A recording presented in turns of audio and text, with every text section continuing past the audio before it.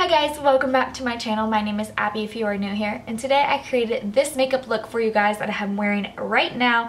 I went ahead and used this like orangey red metallic shade on the center to inner part of my eye, and I think it turned out really beautiful. I'm excited about it. If you guys are wondering what products I used throughout this video, they will be on the screen, but they will also be linked in the description bar down below. You can hit like this little arrow that will be down there and it will pull out a whole description of the video and what I used in this video as well. Also down there, there's a thumbs up little emoji. Go ahead and click that for me and then hit the red subscribe button and you will be subscribed to my channel. If you want, you can also hit the little bell icon and that will give you notifications every time I upload a video so you won't miss out. And I think that's all I have for you guys. If you guys want to see how I did this tutorial, then go ahead and just keep watching and we'll get into it. So the first thing I'm going to do is prime my eyes using the Hard Candy Primer. Then I'm going to go in using my Morphe M432 brush and some Master Conceal Concealer from Maybelline. And I'm going to start by outlining the underneath portion of my eyebrow. This is going to carve out my eyebrows, but it's also going to prime my eyelids for the color that we're going to be using. So you can see that I'm just applying this all over my eyelids and carving out my eyebrows. This covers up any veininess and also just sets the tone for the eyeshadows that are going to be going on top of it. And I'm pouting this out with a beauty blender or any damp sponge. This is the Real Technique sponge that you can get from Walmart or Target. And then I'm going to set it using my NYX Set It and Don't Fret It powder. I'm using this on a Morphe 438 brush just to set the whole entire base and get ready for those eyeshadows. Then going into my Morphe 350 palette on a Morphe 505 brush, I'm just going to take that shade and I'm going to buff this throughout the entire crease. I'm also keeping this a little bit higher on the crease so you can see it when my eyes are open as well. So I'm taking this shade and just running it along the whole entire crease from inner corner to outer corner. Then I'm switching to this more of an orange shade shadow, and this is going to really brighten the whole look. So I'm basically going to be applying this right on top, but this adds a whole warm tone to the look and it's going to really make the eyes pop. I'm just wiping this across from inner to outer corner just like before, but with this brighter orange shade. Then I'm going to be going in with this shade right next to it, which is a little bit deeper of a color, and I'm going to be taking this on a smaller brush. This is the Coastal Scents BR-C-N06 brush. You can see that this is not as fluffy, it's kind of more of a dense shadow brush, and I'm going to be applying this lower into the crease. And you can see that I'm really taking my time blending it into that shadow that we already have on there, but keeping it nice and precise and lower than the first shadow. Then I'm going to be going in with these two deeper shades, and this is on a Y22 brush. This is just a detailed pointer brush, and I'm going to be adding this to the outer corner to really deepen in that outer crease. So I'm connecting it to the lash line and then also running it throughout the crease. Then going back with that Morphe 505 brush, this is just a nice fluffy brush. I'm taking that orange shade and I'm just running it across the whole entire eye look just to make sure everything's blended and to add that pop of warm orange color to it as well. I added it to the lid as well, but we're going to be covering that up with a different shadow, so that's not really necessary. Just make sure that the orange is nice and blended. Then taking that Morphe 432 brush and that concealer again, I'm going to start carving out the inner portion of my eye. I'm really just doing this to make the orange shadow that we're going to put on top really pop, but I'm just taking this and carving out like a half cut crease. So you're going to carve out where your crease is and then fill in the rest of the portion with that concealer, and this makes it nice and opaque and ready for that shadow. Then I'm going to be dipping into the darkest color in this Morphe 350 Shimmer palette, which is really beautiful. I'm taking this on a Wet n Wild flat top brush and I'm just applying this everywhere that we just put that concealer. The concealer just added a base to brighten it up, but it's totally unnecessary, so if you want to skip that step, go ahead. I'm just using this really gorgeous burnt orange rusty color and applying this to the inner half of my eye. I think it's really beautiful and I never use colors like this, so it's nice and fun and different. But I'm just taking my time to really make this nice and sharp and going back and forth a couple times to really make sure it's nice and packed on there.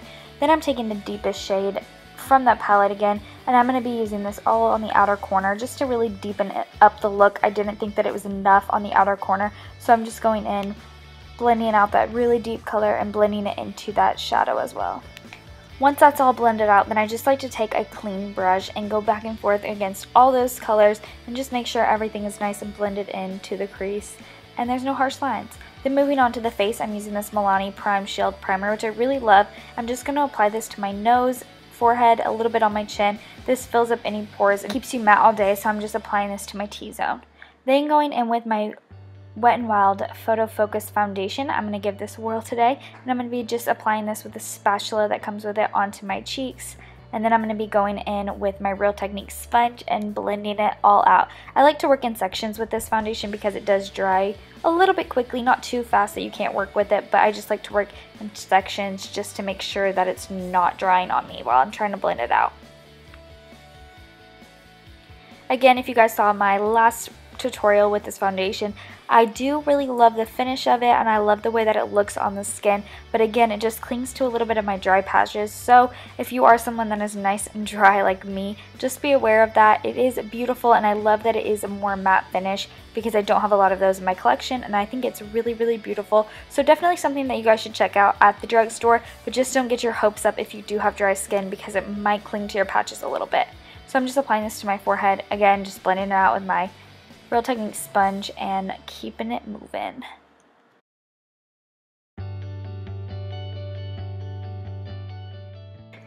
Once that's all blended in, I'm going to go in with this Master Conceal concealer from Maybelline, and I'm going to apply this just with my fingers underneath my eyes. As you can see, I don't use very much of this, but it blends out and covers so intensely. I love this concealer. You just have to be careful so you don't use too much and it cakes underneath your eyes, but it looks really beautiful and is nice and high coverage. So I'm just applying this a little bit on my chin, down my nose, and a little bit on my forehead as well, and blending this out with a Morphe 173 brush. This is so similar to like a beauty blender on a stick. I really, really love this buffer brush, and since I already did my eyeshadow, this really allows me to get nice and close in that inner corner and clean things up without messing up any of my eyeshadow. So I really, really love this brush.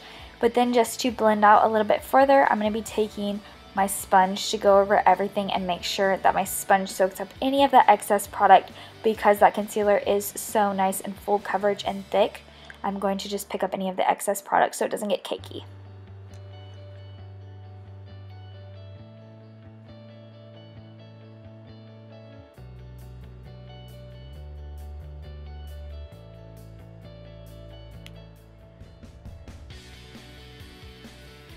To set my under eyes today, I'm going to be going in with that Morphe brush, which is the 435 brush, and I'm going to be using my Covergirl Advanced Radiance powder in the shade Ivory, I believe. And I'm just going to be setting my under eyes. This is really, really beautiful. It doesn't cause any cakiness or anything like that underneath my eyes. Then using just this Wet n Wild flat top brush, I'm going to be setting my face using the NYC Set It Don't Fret It powder, which I used on my eyelids. I'm just going to be using this all over my face, and I use this stippling motion to really set the product rather than move the product around. Swiping motions can cause the product to move, so I just like to pat it in so it will set in there. Then using my Real Techniques sculpting brush, I'm going to dip into my Shade and Lights contour palette from Kat Von D, and I'm going to be going in with the shade Shadow Play. As you can see, I'm going right along the cheekbones, and I'm just carving them out to make it look a little bit more snatched and contoured. Then to deepen up this contour a little bit, I'm going to be going in with my Morphe 458 brush. You can see how sharp of a line this creates, so I'm just applying a little bit of this color, and then I'm going to go back in with that sculpting brush from Real Techniques and really, really blend it out so I don't have a harsh line on my cheeks.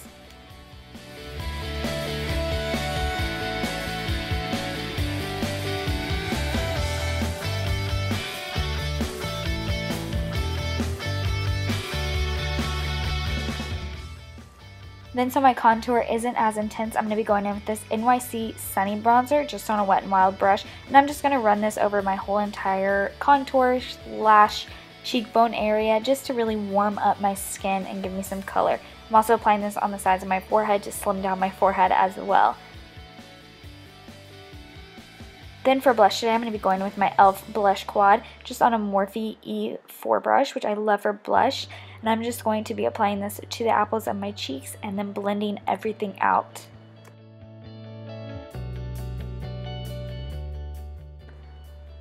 Moving on to the lower lash line, I'm going to be taking this color on a Morphe Y22 pencil brush. This is kind of like the pencil definer brush that I used on the outer corner. And I'm going to be lining up the outer portion of my eyeshadow to my bottom lash line. And I'm bringing this all the way into almost the entire inner corner. I'm going to bring it in lower than my actual inner corner, but I'm basically running this completely from the outer corner of my eye to the inner corner of my eye on my lower lash line. And I'm also going a little bit further down than I normally do. And taking this warm shade, I'm just going to do the exact same thing just to really warm up and match the bottom lash line to the eye look that we have going on my top lid.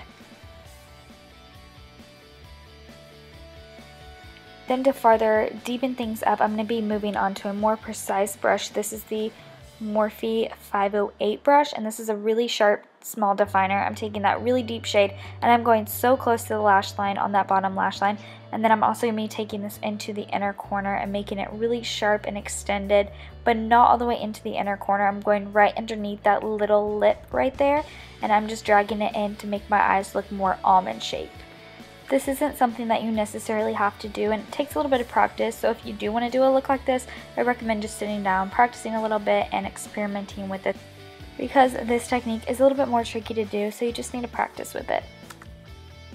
Then using that same brush, I'm just going to clean it off and go in with this shimmer shade from the 350 shimmer palette. And I'm just going to apply this right underneath my brow bones, which is really going to help give the illusion of a lifted brow and creating more lid space. Also, because these shadows on the outer corner are matte, it's going to create a little bit more contrast between the two. So then I'm going to also apply this to the inner corners of my eyes. You can see right here that it's not as bright as I wanted it. It still brings some light to the inner corners, but it's not as dramatic. So I'm going in with the lightest shade in the palette, and this really makes a big difference. It brings all the attention to the inner corner of the eyes, and I really, really love the way that that looks.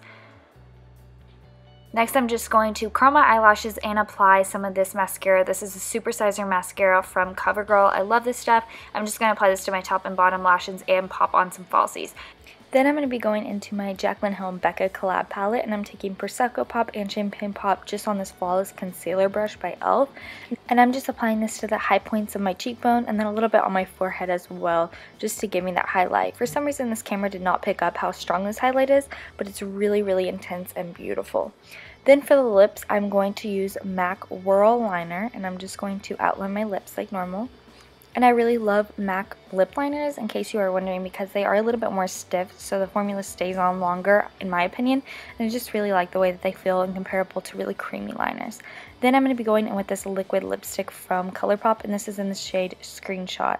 I think this color is absolutely beautiful. It does dry a little bit darker than it is going on my lips, which you'll see in the video, but it's still a really pretty orangey nude color. And I really, really like the way that this turned out. I think it complements the eyes well, but doesn't overpower them. And I just really think it turned out beautiful.